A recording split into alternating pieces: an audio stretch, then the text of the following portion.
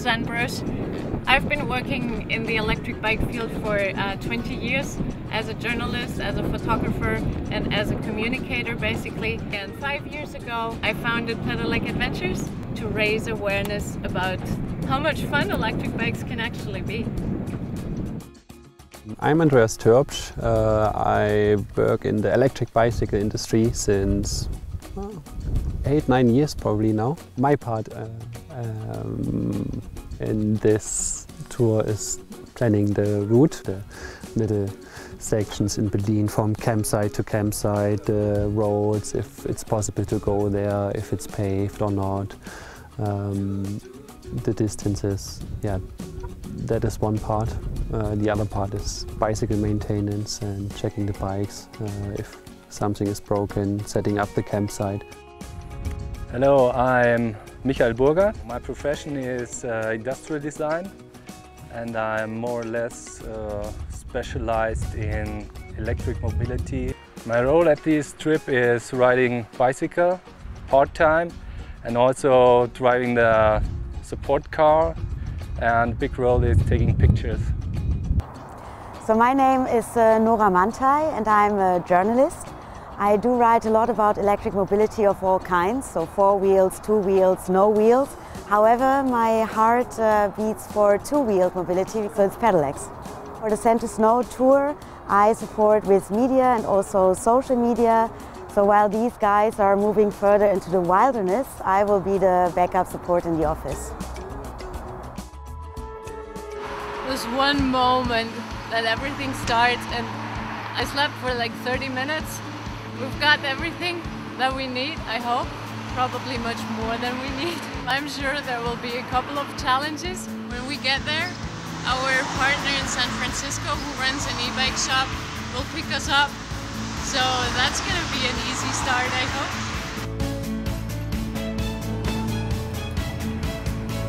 This is our base camp here. We are in Redwood City. Joe Witherspoon from Motostrano was so kind to let us use his shop as his base camp. Motostrano has been in business since 2002. We started primarily as a motorcycle accessories place. For me, coming from the motorized world or from motorcycle accessories, the e-bike industry and the products coming out of it seemed to me to be a great kind of progressive thing. Away from the combustion engine down into something that's more eco-friendly on one hand, but also human-friendly in terms of health benefits and things like that. I try to mount these racks on the front wheel so we can have bags in the front and in the back. Then we have these bags on a handlebar. Lights, of course, we need mountings for displays, for GoPro cameras, water, of course, we need fenders, mud guards, lights in the back, and yeah, of course, kickstands so the bike won't fall.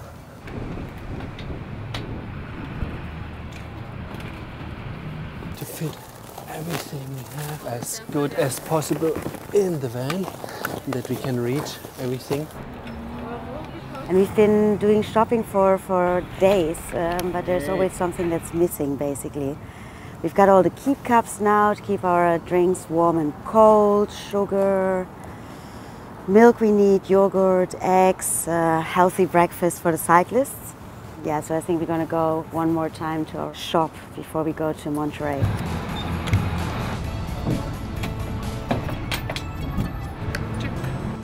Okay.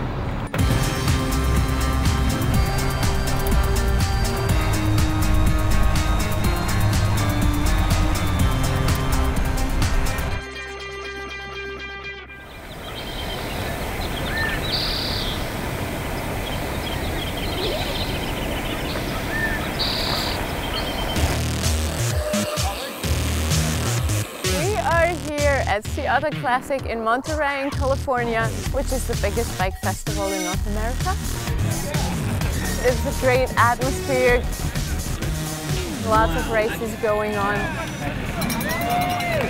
And with a new market in the US evolving, and actually we can repeat what we've done in Europe, promoting electric bikes as something that can be a big benefit to anyone for their personal lives.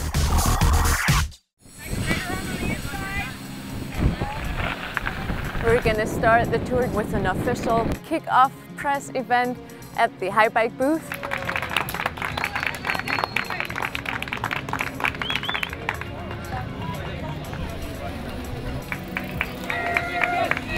So we're starting the tour now. We will head north first to San Francisco.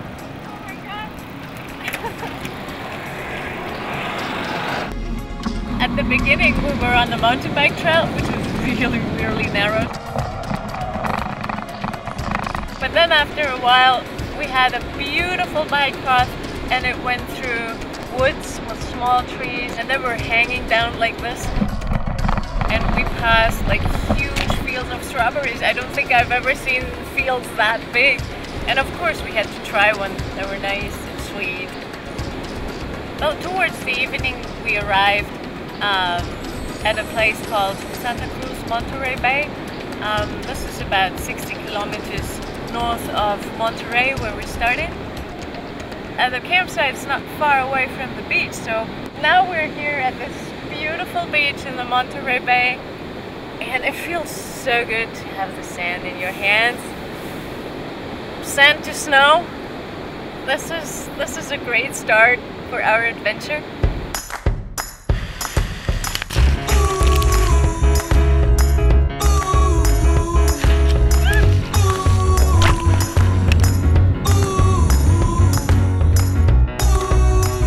I love cycling, I love to be out in the nature, and we've been to several countries, also continents, with e-bike adventure trips.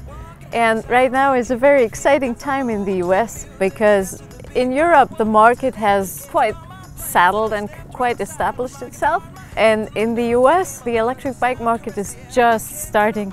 And I wanted to be part of this. I wanted to continue promoting electric mobility, what I've done in Europe for the last 20 years, and now do it in the US. With High Bike being a pioneer in electric mountain biking and also being a pioneer in pushing the US e-bike market, we found the perfect partner for this.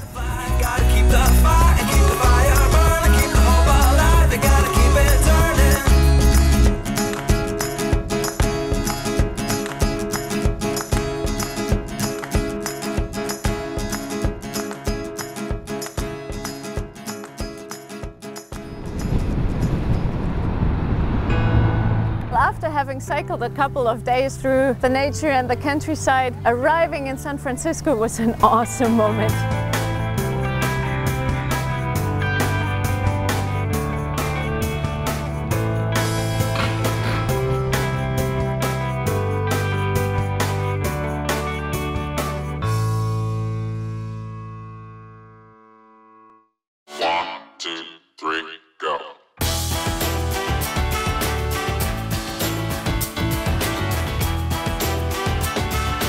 The different faces of the city and also the atmosphere is open-minded and friendly.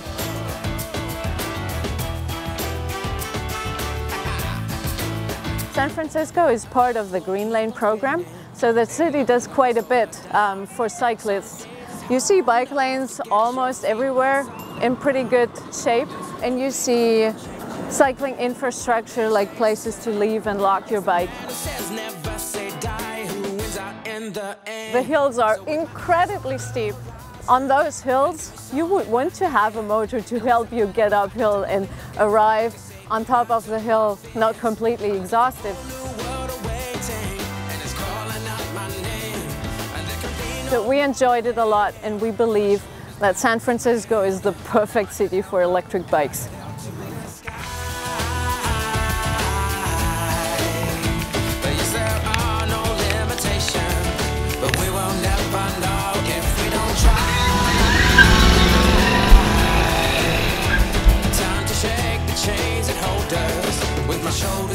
And I head up to the sky. While we were on the ride today, it was raining pretty hard, and that was actually our chance to test how good the rain clothing and the Ortlieb equipment is. Luckily, we stayed dry and all our stuff stayed dry.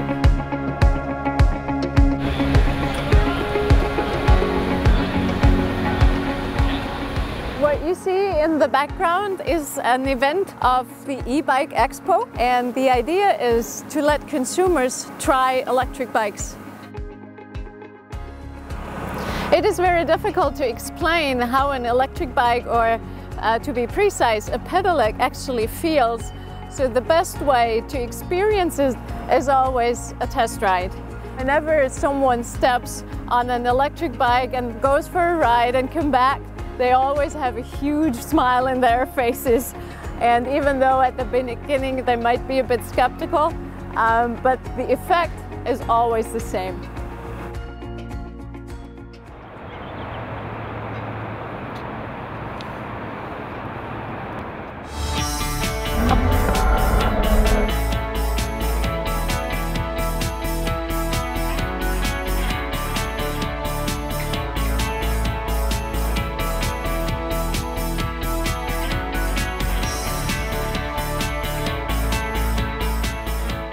Now that we have left Silicon Valley, the actual adventure begins.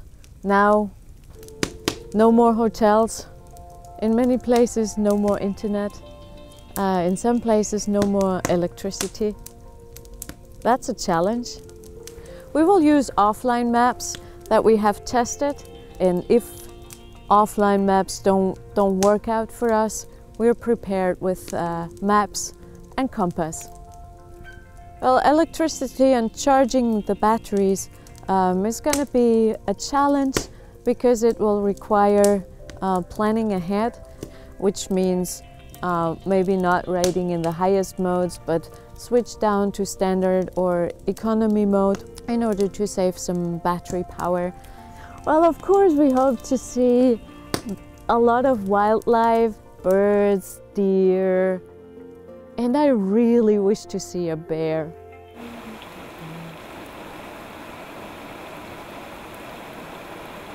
Fuck! It's raining! It never rains in California. It never rains in California.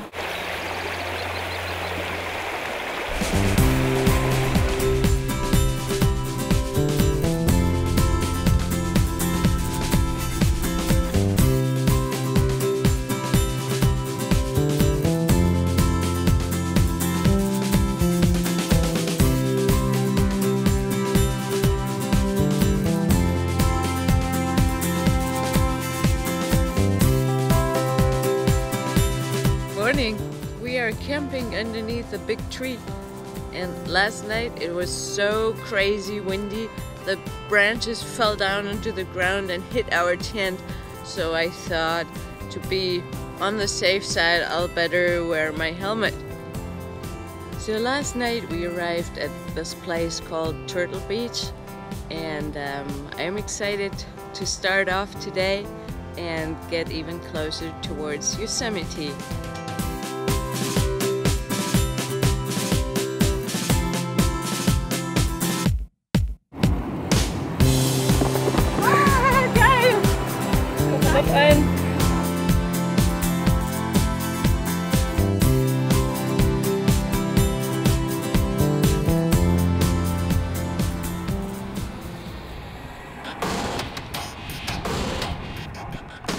We climbed up into the mountains of the Sierra Nevada, entered the Yosemite National Park, which was one of our milestones, and then had an awesome downhill ride into Yosemite Valley with fascinating scenery.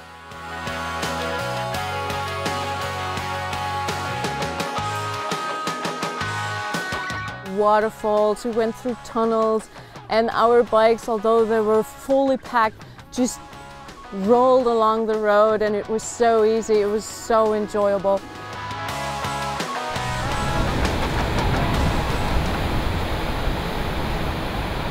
In the morning we already saw the first wildlife. There was deer right there at the campsite in between hundreds of people, and they were like totally chilled and didn't mind.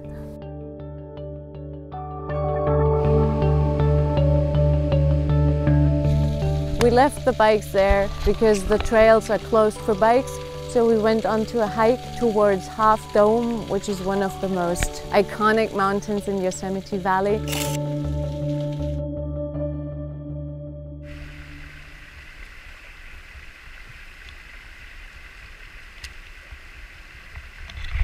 When we reached the top, here we saw it. There was snow, and we were like, we have made it from sand to snow. Here we are. Woo! Awesome. So we really celebrated that and had a lot of fun there.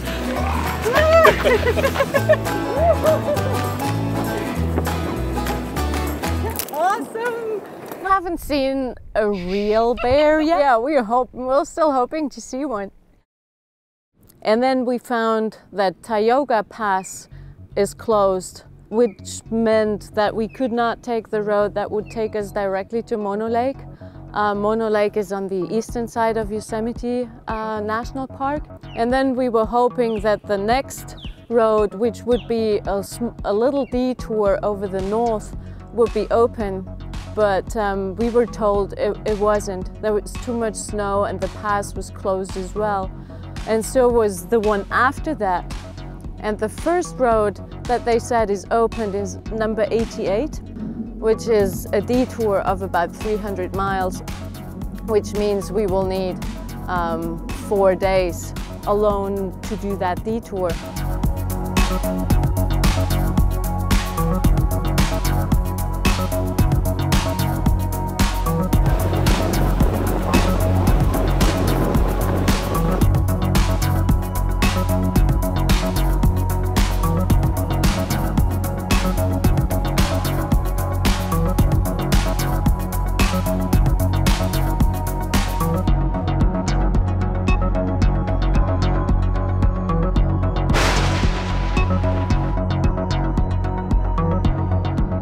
Towards the dark, we arrived in the skiing area of Pinecrest, and this is where I'm sitting now. And today we will continue finding our way along forest roads towards the north, and then head over to Mono Lake, which probably will take about 3 days from now.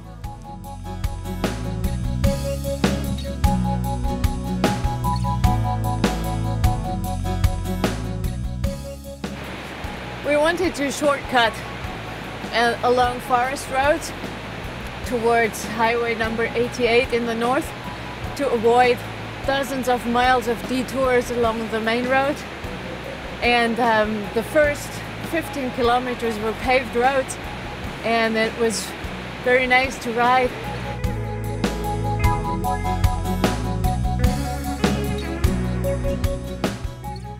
And then the roads became really, really rocky and challenging to ride. And they stayed like that for about 60 kilometers.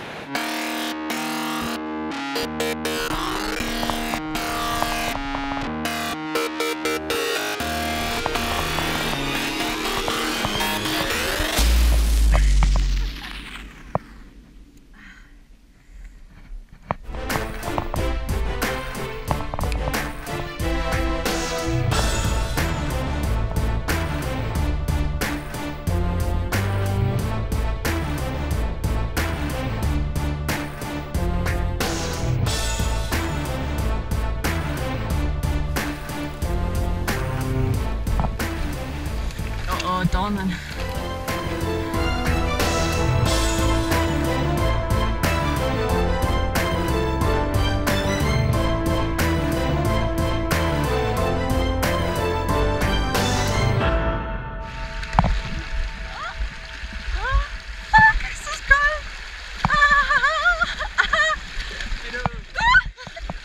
Oh, that fucking water was cold.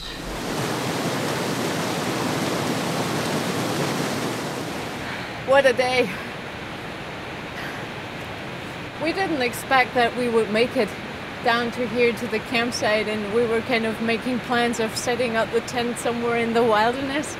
every day we carry all the stuff that we would need to travel really independent.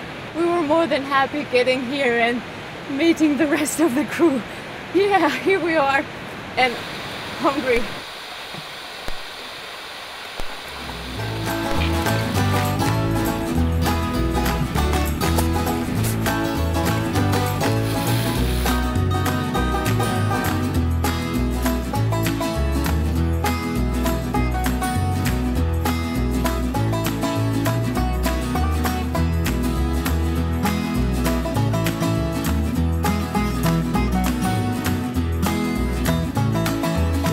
To like shortcut again like the day before. Yeah, what happened? We got stuck in the snow.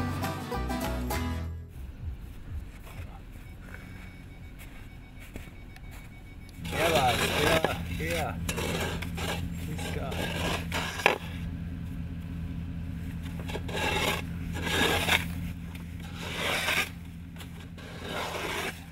We couldn't get it out until we found someone on the main road who was actually a highway patrol who pulled us out again.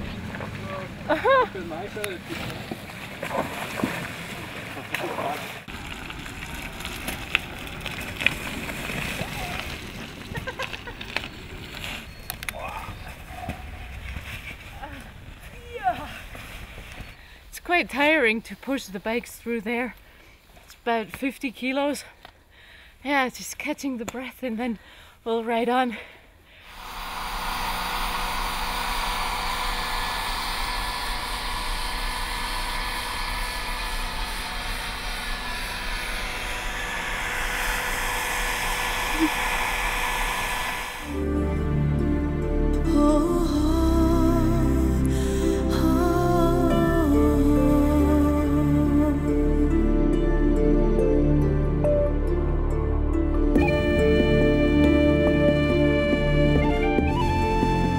Finally, we crossed the mountains on highway number 88 and climbed up to 8,800 something feet.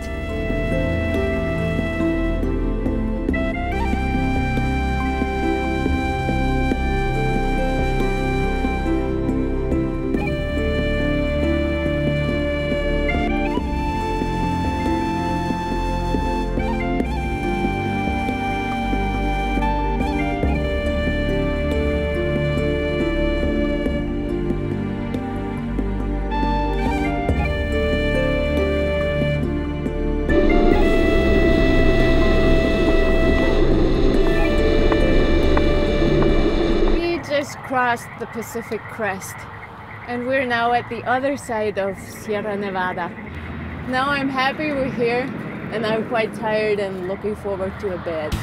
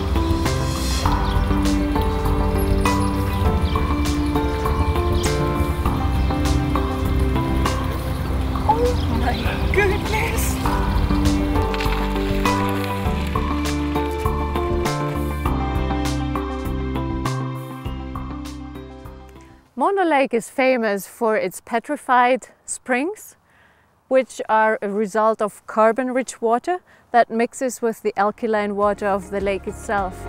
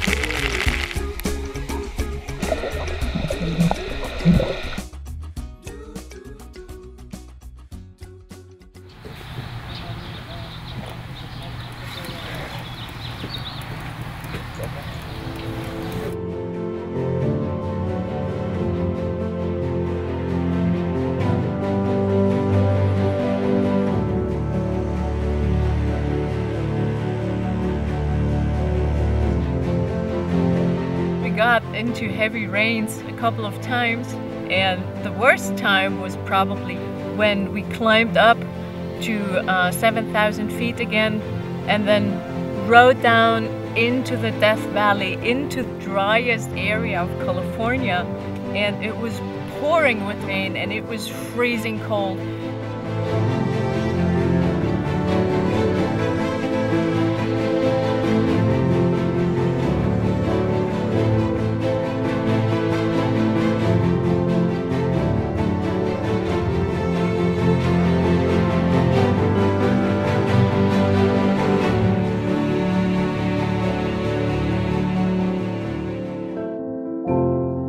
After the rain, Death Valley it's not dead.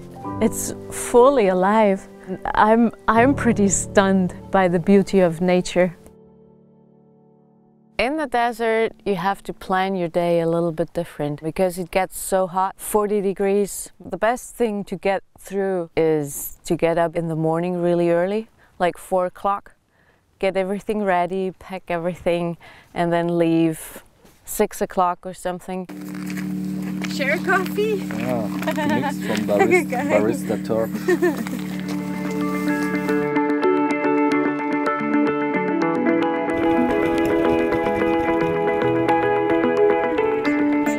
And by 10 o'clock it already gets so hot. There are signs everywhere in the Death Valley that you should drink 1 gallon of water. But when you're riding and when you're active, of course you need a lot more. So by 11 or 12 at latest, you want to get to some point where you can stop for a few hours, take a nap, take a siesta, and then continue riding in the afternoon hours.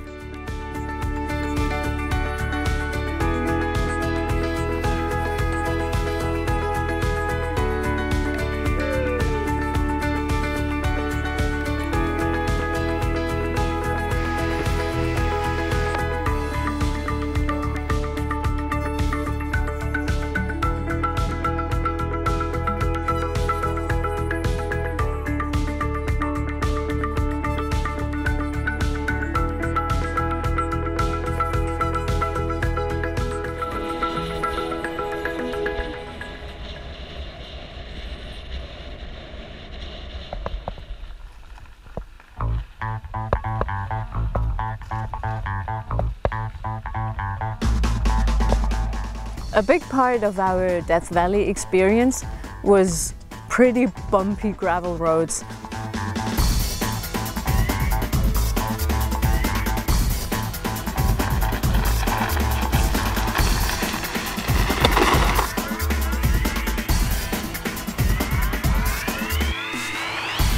It was a pretty cool experience to do that with the electric bikes, because such surface is very energy consuming, like for the rider itself. And with all that luggage, I think on a regular bike it would have been almost impossible.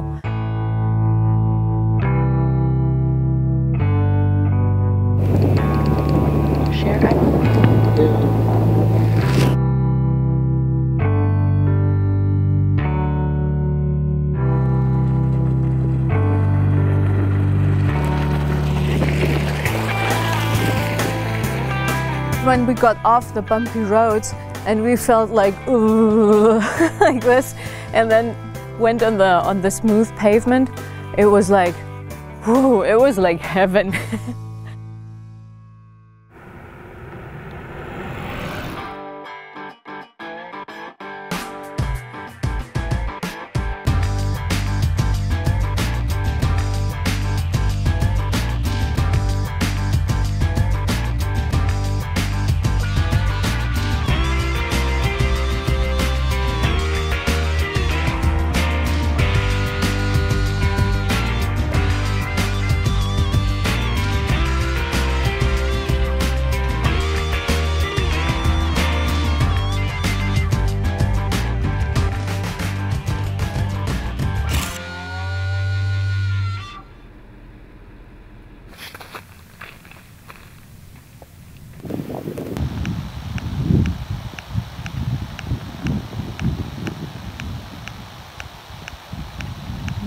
Salty.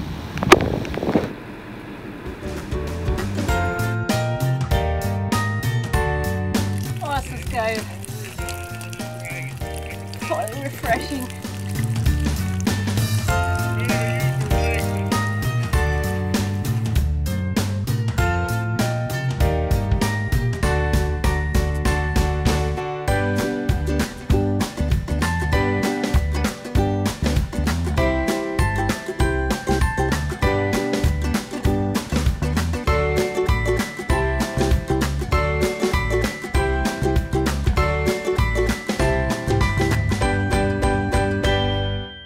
We have reached the hottest and the lowest point of our journey.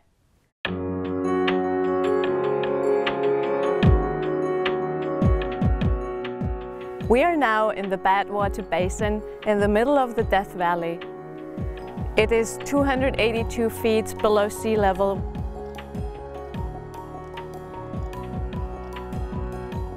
You can feel it in the air. It's different. It's so much hotter than from where we came a few feet higher up.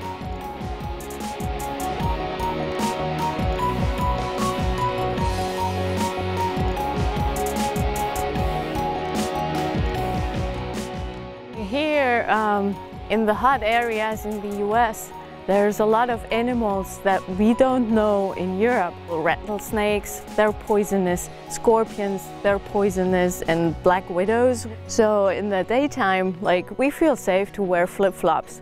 And at nighttime, even though it's still really hot, we kind of feel safer in like real shoes. They live underneath the stones. So for example, when we set up the tent in the evening and it's getting dark already, we were told to better wear gloves. We haven't seen any of them so far. We have seen butterflies in Death Valley, can you imagine? We've seen rabbits and birds.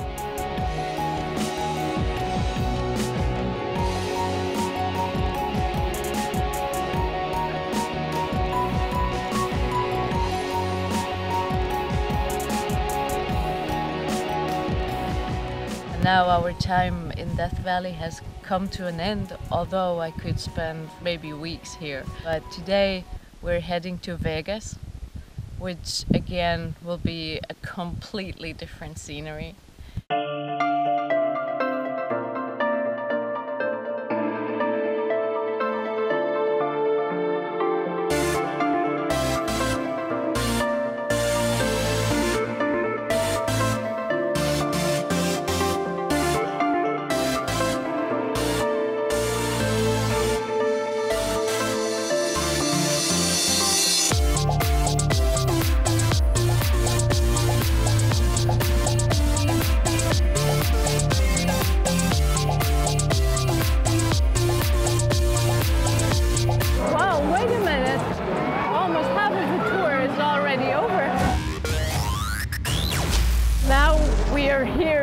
Vegas, which is such a contrast. Boom! Here you are in a completely different world. It's a party town. That's what we're gonna do tonight.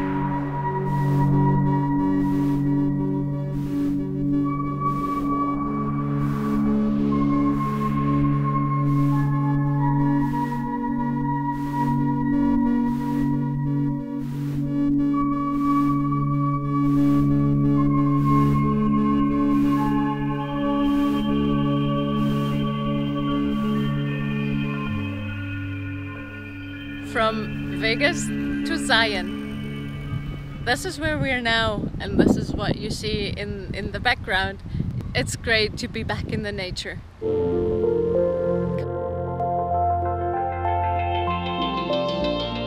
Most of this is new to me and new to the crew as well. I'm at Angel's Landing. The coolest place on earth.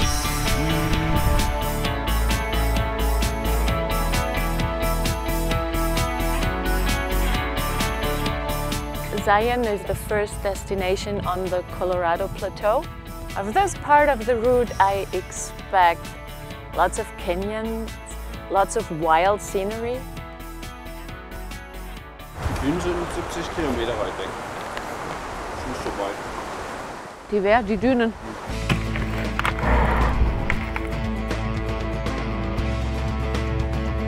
Cycling makes you happy.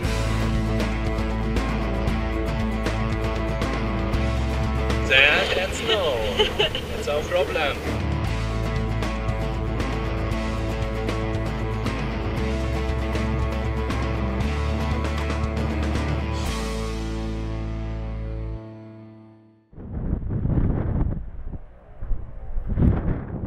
In the middle of this kind of canyon countryside, all of a sudden there's this orange sand dunes here. The sand is amazingly fine and it goes everywhere.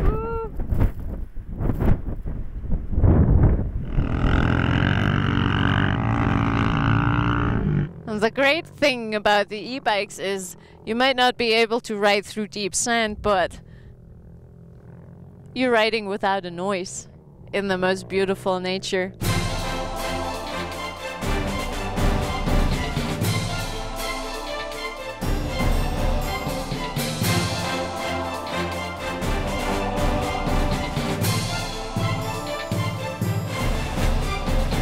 Each rider is equipped with 3 batteries on a normal day, and each battery has 400 watt hours and gets us about 50 to 60 kilometers. Once a battery is empty, it can be charged to 80% within an hour, and to recharge the battery fully takes about 2.5 hours. And of course, the range that each battery gives us depends a lot on the riding surface. A lot of times we're riding on paved roads, but also on gravel roads and dirt roads. We're actually very pleased with the performance of the Yamaha system and the Yamaha batteries, because they're very resistant to temperature differences like cold and extreme heat, which normally has a big impact on the performance of the batteries.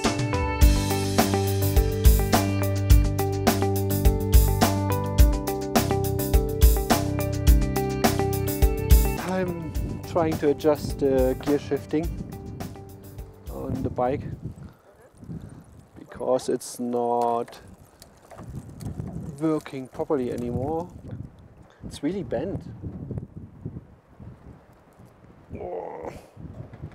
On this tour it turned out that it's quite helpful to have quite a bit of variation with the gears. This bike has now 2,400, 2,500 kilometers already through snow and sand, like here, and wind. For this it's actually quite, stable. I mean, it has to carry a lot of weight, and I'm quite surprised how robust the bikes are actually. So.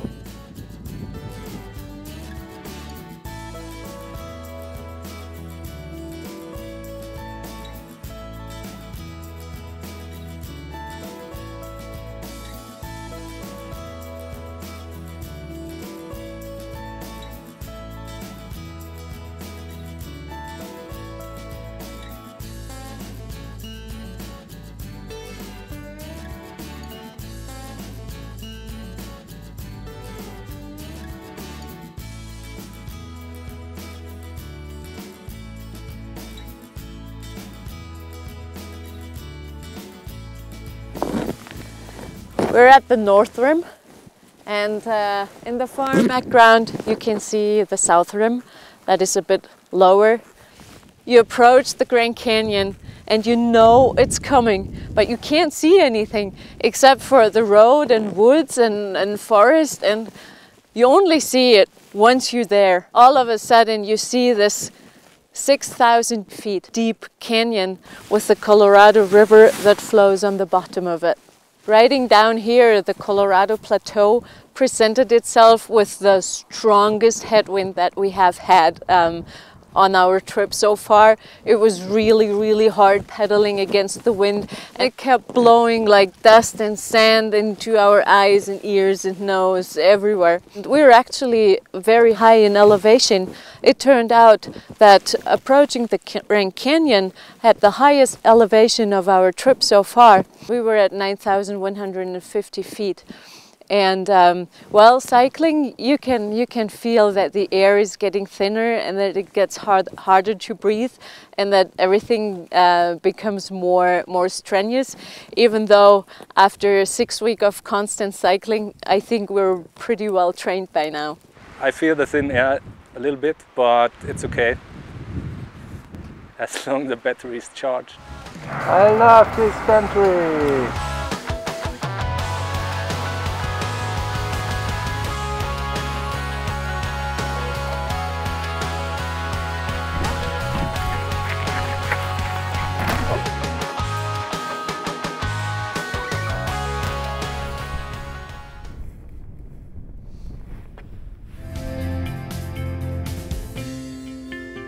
Our ride to Jacob Lake was so quick. With tailwind, it kind of blew us up the hill, and we could ride at an average speed of 34 kilometers per hour. Our bike stopped assisting at 32 kilometers per hour, so thanks to that we could save a lot of battery. And that day I got over 90 kilometers out of one 400 watt-hour battery, which is quite a lot. Nice, nice.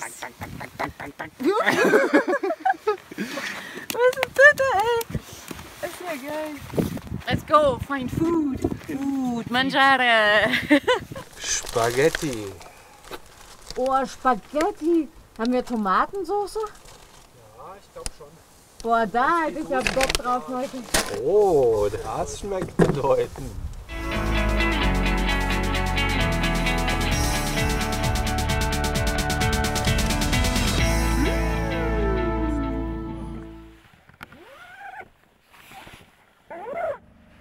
We're on our way towards Bryce Canyon now.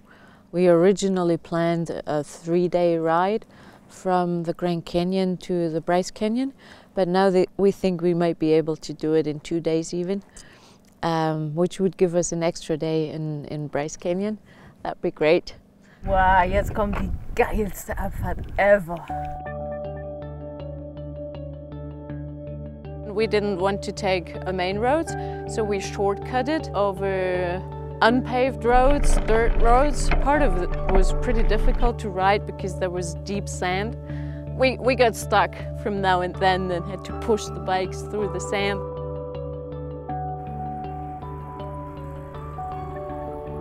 As soon as you enter the park, there's a cycle lane, perfectly paved cycle lane. It kind of does this, and it's so much fun to ride.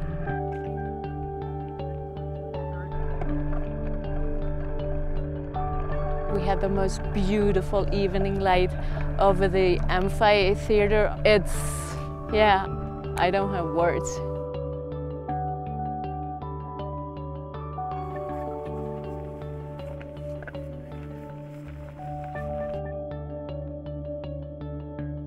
So many people ask us about what we're doing. Oh, are these electric bikes? And get excited about it. And then they ask for the brand, and German brand, very interesting. I've seen them around, and I have seen other bikes, other electric brands around. It seems like everybody gets excited about electric bikes on the one hand, and what we're doing with them on the other hand.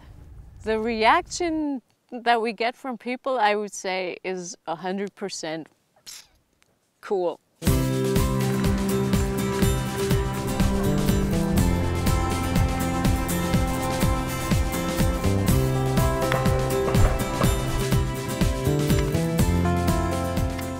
Ich habe ihm keine Käsewürfel gegeben. Oh oh. This is not looking very good. It's gonna be cold and raining again.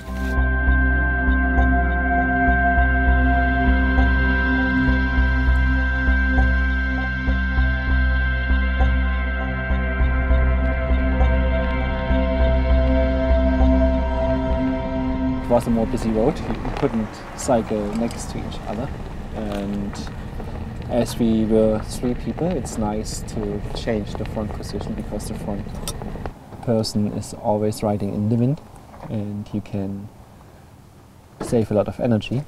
And on the other hand, you cycle the same speed, and the group keeps together. And if somebody has is far away, maybe it's a puncture or something, you don't know what's happening. Andy was waiting beside the road, and then a few meters further up the road, the first tire was going like poof, and then the second one poof. So we stopped and repaired it, exchanged the tubes.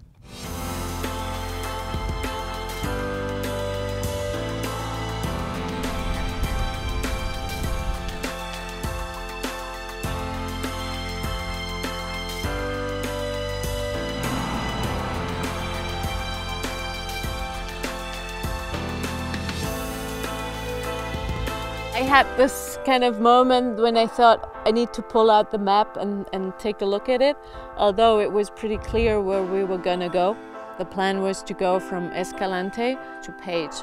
Page is known for the Antelope Canyon, and we were told that it's gonna rain and that this road can be very muddy. So then we thought, oh, why don't we take the Burr Trail? We have seen pictures of it, which were just stunning, and like people around us were talking about it. Oh yeah, you must go there, it's so awesome, and there are a lot of mountain bikers there. So we looked at it and we were like, yeah, cool, this is actually a bit of a shortcut, and we don't have to take the main road, but we can stay on the little roads through the countryside. So yeah, we discussed this in the group, and then we said, yeah, let's go, let's do it. And so far, we're very happy we did it.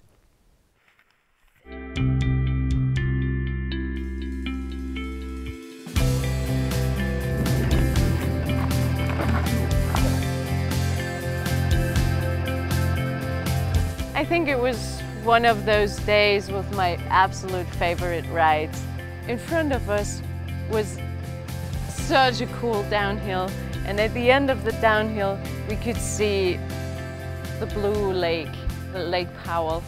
Getting here and jumping into the water for a swim was the greatest reward we could get.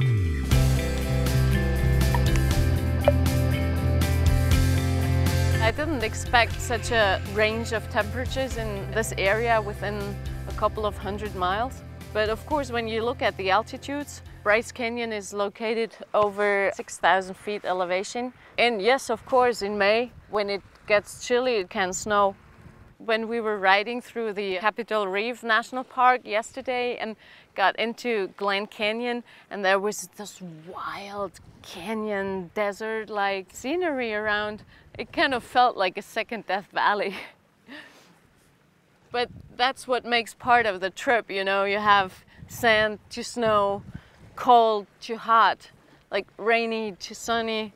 It just includes everything. You need to be prepared to meet all the conditions.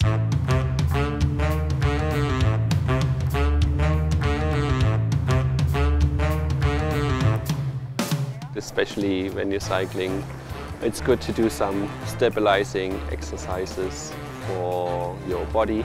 We are not doing it every day, but sometimes when you have the time.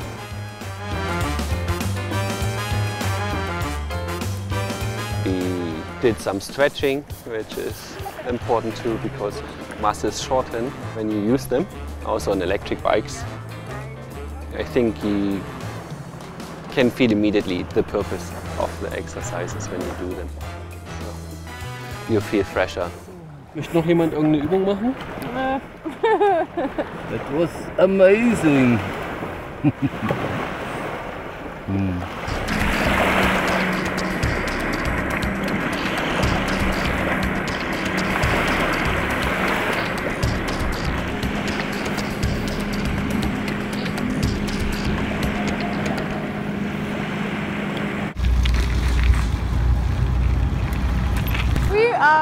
on the ferry across Lake Powell. We left from the northern side in Bullfrog and crossing over the lake to the southern side, because from there we want to continue our route to Monument Valley.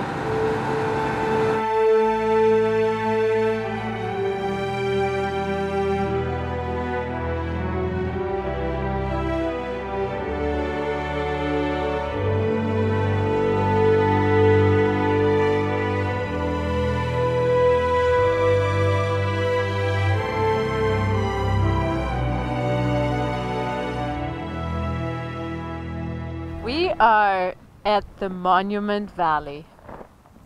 We finally made it here after over 3,500 kilometers. What is special about Monument Valley is, of course, the majestic scenery, which has been shaped by erosion. It is also the first place of our journey where the Navajo Aboriginal people live. They have their traditions and their spirituality, and what is part of their culture is the turquoise jewelry, which is sold here everywhere in little shops that are run by the natives. What I have in my hand here is sweetgrass. The natives use it for the good spirit, and they burn it, and then it smells quite strong, and they use the smoke for a ceremony, and they start at the toes up to the head for good luck and for safe travels. It was such a great feeling, like to be on bikes and ride through the valley, whereas everybody else is driving through the valley by car. Again, like everywhere, people were looking at us like in a really friendly way and got excited about, oh wow, here are these guys riding their bikes through the valley. That's kind of cool. Mann, unsere Zelte direkt vor dieser geilen Kulisse. Nice.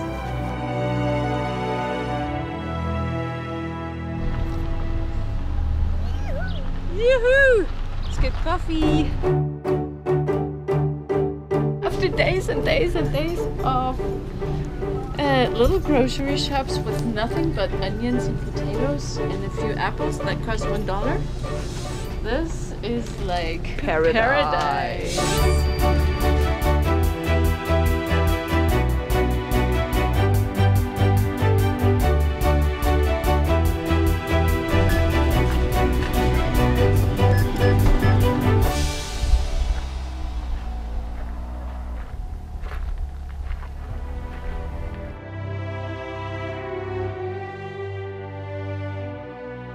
We have been on the road for over 6 weeks now and cycling almost every day. And what we declared as rest days in reality were work days at the computer or on the internet. And we did not have one day that we just used to relax and recover from the physical exercise. I could feel that the team was kind of tired and needed the day that we spent here in beautiful weather, like 32 degrees Celsius, sunshine. Tomorrow we'll move on.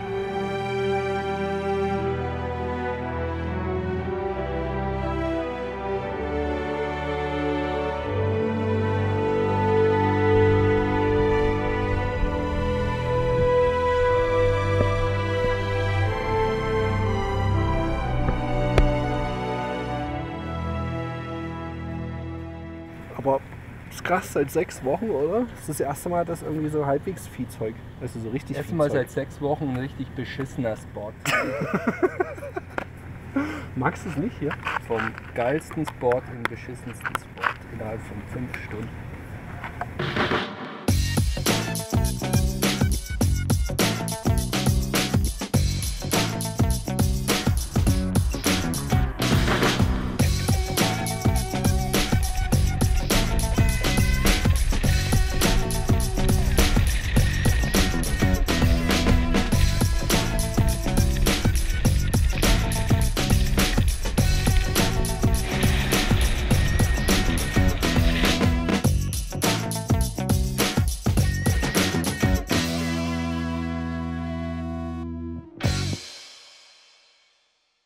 Lady Pedelec. What's going on here? 4,000 kilometers! Yay! Woo! I think we have something to celebrate. Woo!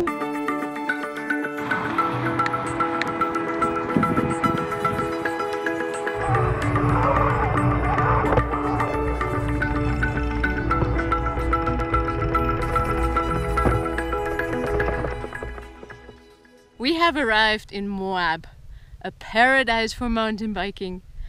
And right now we are at the famous Slick Rock Trail, which is a motocross and a mountain bike trail.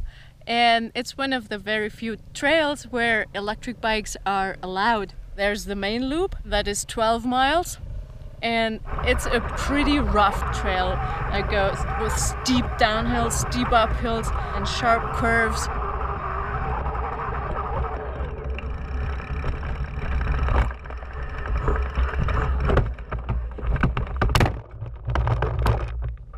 Alles gut?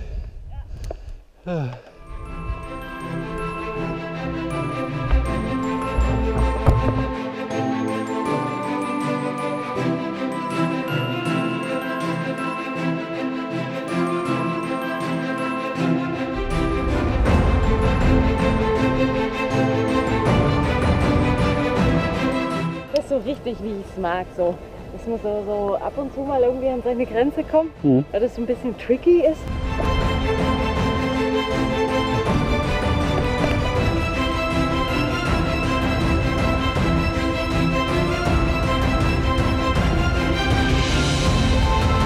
I saw quite a few mountain bikers that used hardtail mountain bikes, steel frames, kind of the old style mountain bikes. And I found that on a regular bike, when you're riding at a much slower pace, that seemed to work quite well. But on an electric bike, when you ride a lot faster, it was really, really bumpy on a hardtail. What's actually the right kind of bike for this kind of trail would be an all-mountain, full suspension mountain bike with good grip on the tires and a good suspension. Although it's electric, it's still pretty lightweight. And I just fell in love with this bike on this trail.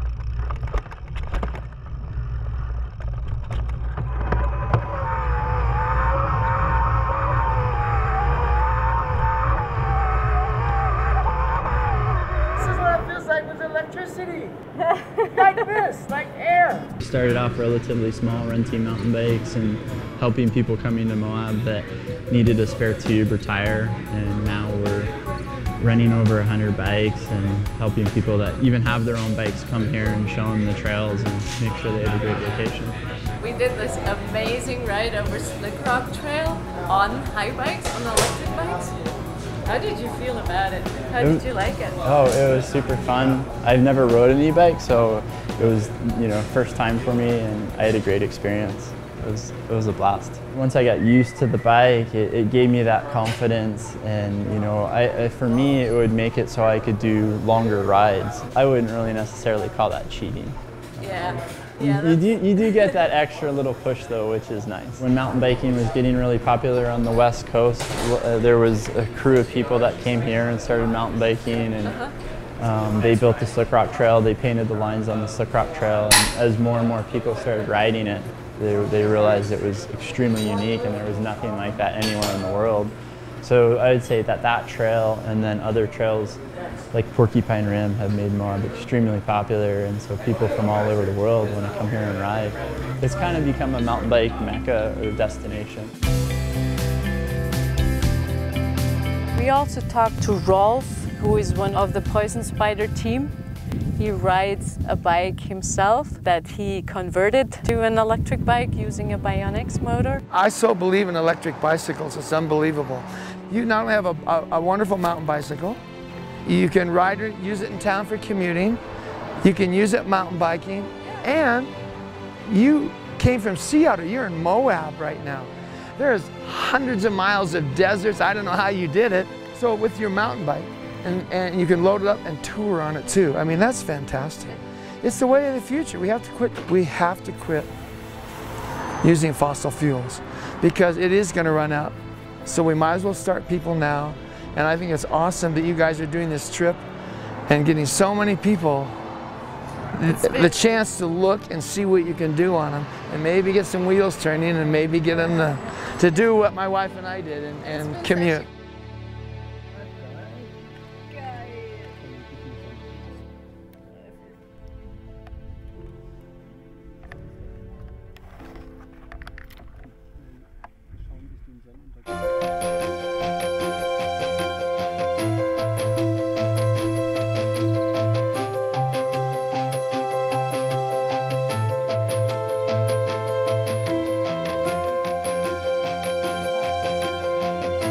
Hot.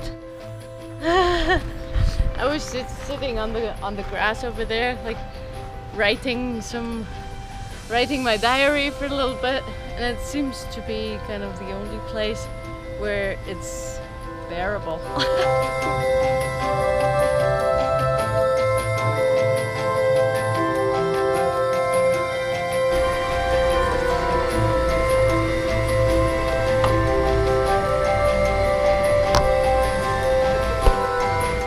We see over there is the first bit of the Rocky Mountains. Behind that we will get into the real high Rocky Mountains, and as you can see there's snow on the top of the peaks already. On the route that we chose there would be 2 places that go over 9,000 feet. We'll have to find out exactly, but as we were told, most likely those roads are closed right now.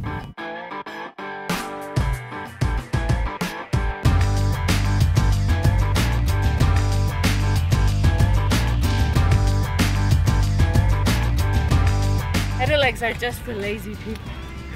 I don't think so. This hill isn't that steep, but it's long. Whew. I like it. I didn't say I don't like it. It's just freaking hot.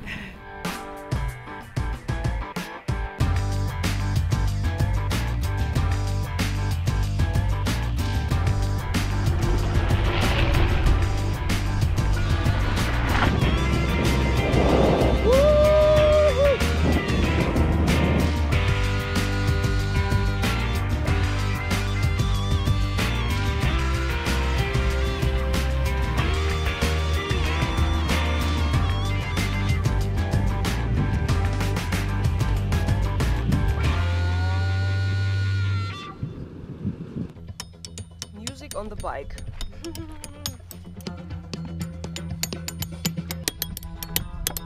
Cooler, Michael. Geh mal noch cooler geht's nicht. Noch ein bisschen tiefer in die Kamera so reingucken. Fehlt der Mustache.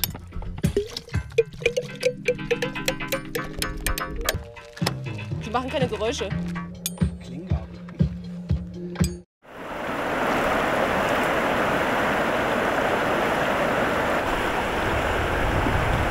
We are in the Rocky Mountains. We have left Moab 3 days ago and it was incredibly hot, far over 100 Fahrenheit. Yeah, now you can see the climate has completely changed, the scenery has completely changed. Last year I drove across the Rocky Mountains by car. And I was standing up there and thinking, compared to the Alps, it's not that special. But this time, like having cycled through the desert and having seen red rocks and sandstone for over a month, I'm like totally excited about being here in the Rocky Mountains, having so much green around us and the snow-covered peaks. It feels a little bit like home.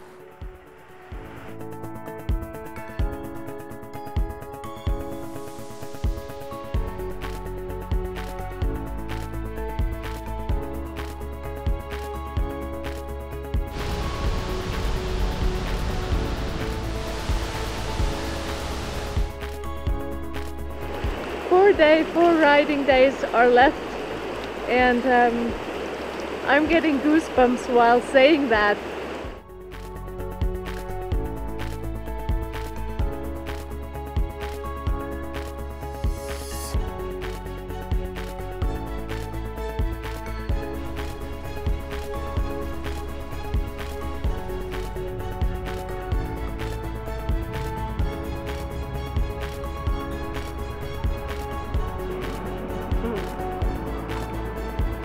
For the rest of the road, we don't want to take the main road, but take smaller side roads, and then we'll be doing our high mountain passes to get to the other side of the Rocky Mountains.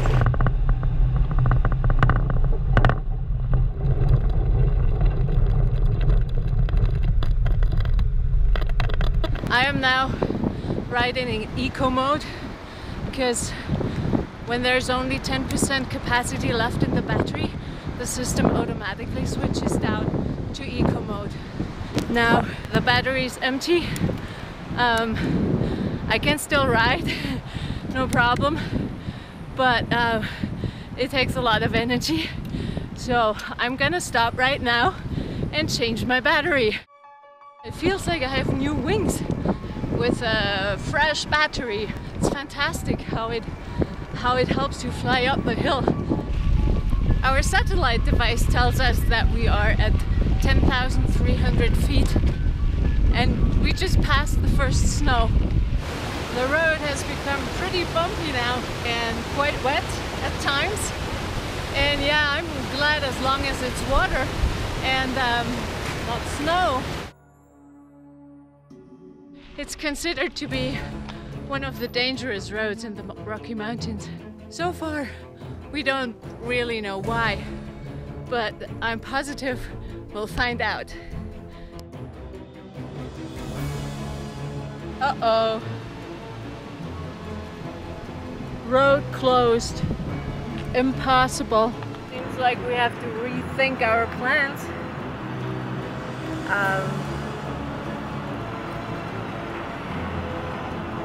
That sucks. So he said there's no way a car can get through there. He said on the bikes we probably could, and we probably could hike it, but there's still lots of fields of snow, lots of mud, and we had this experience before, like pushing the bikes through the snow, and I tell you what, it's a pain in the ass.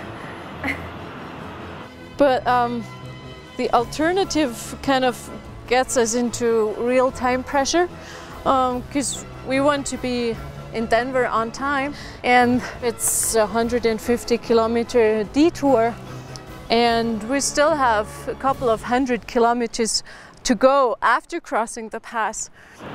I'm always up for challenges, so I would go ahead and try it even knowing that it's gonna be hard. Let's take a look at the time. It's 4 o'clock now. We have 5 hours until it gets dark. So yeah, the safe way will definitely go back down and go over Independence Pass.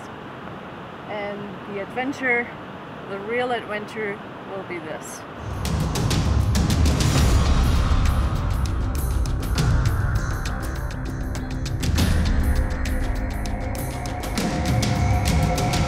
We decided to try to get across Hagerman Pass. Yeah, I'm happy. Andy is so adventurous minded, so we're gonna try our luck. And right now we make sure we have enough water, we have food, we have warm clothes, checking the satellite device if it's all the way charged up, to make sure we can communicate with our support crew.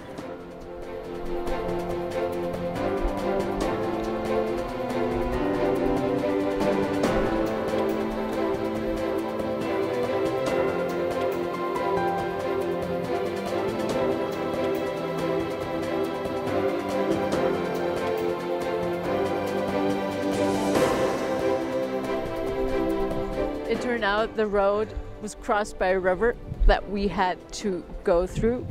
And exactly that moment, the ranger came back and we started chatting again, and he offered to like put the bikes on his truck, drive us through the river and drive us up the hill as long as the road was plowed and as far as he could drive, and then he would drop us off and leave us to ourselves.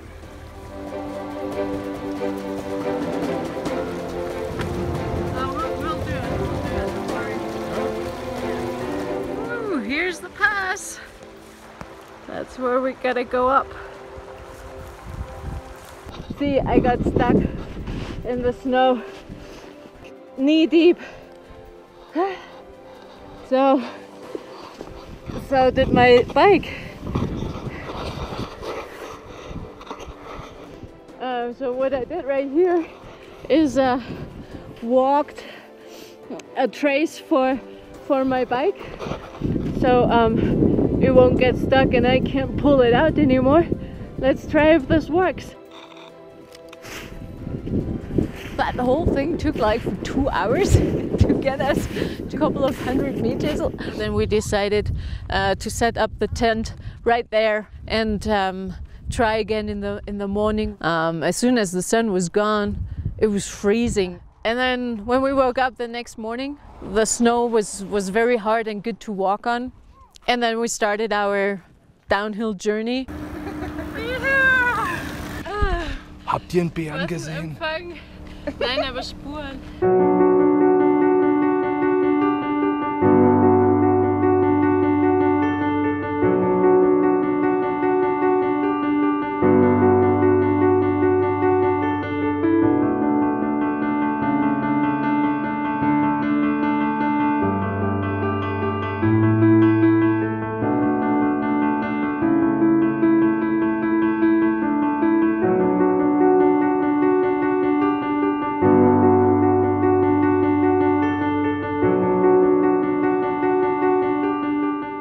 We have just cycled up all the way to the top of Loveland Pass,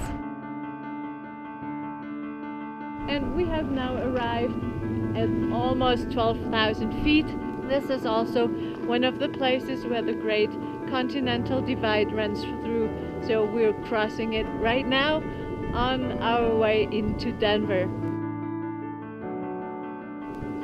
We're almost there. We have 1 day left.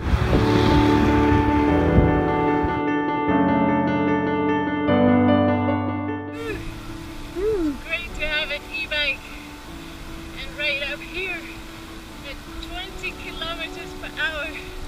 Yahoo!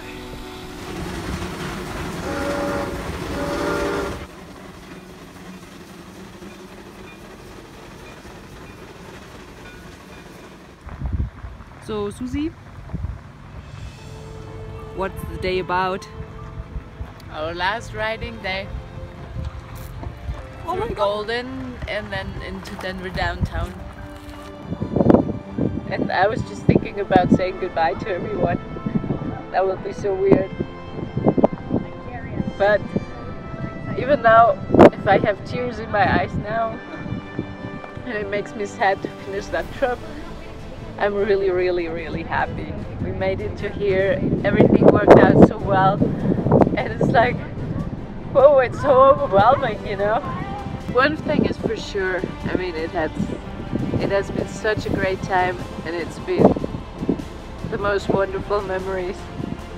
Absolutely. I don't want to miss not even a day of the whole trip.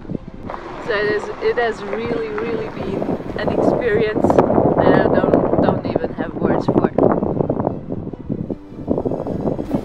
Fängst du auch an?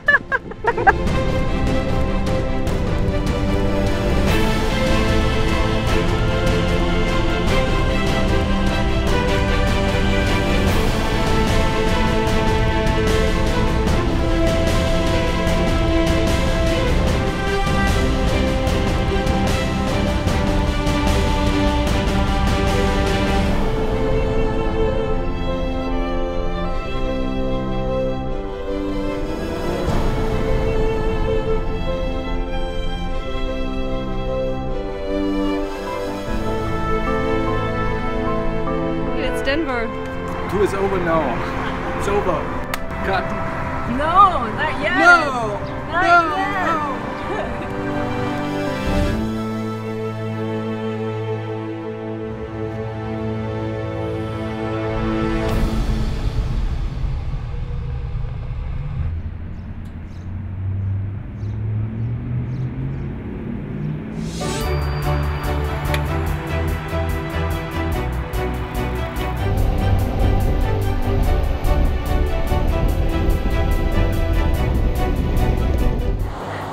It was great when we cycled here in the morning coming from Denver downtown, and this mall is still Denver, but the way we had to cycle was about 20 kilometers, and we got here and we rode to this event. We met our friends from High Bike and from other companies, and it was such a warm welcome.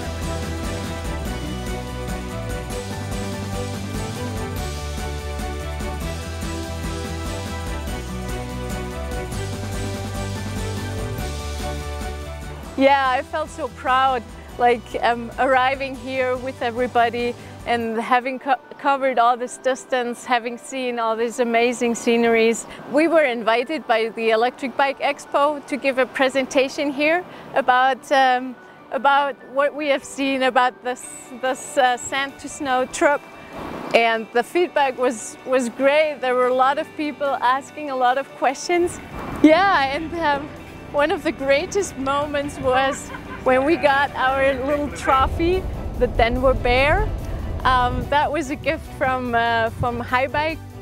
So thank you to everyone who supported this trip. I feel so grateful and fortunate that I could do this trip together with such a wonderful team. Thank you for this. Thank you.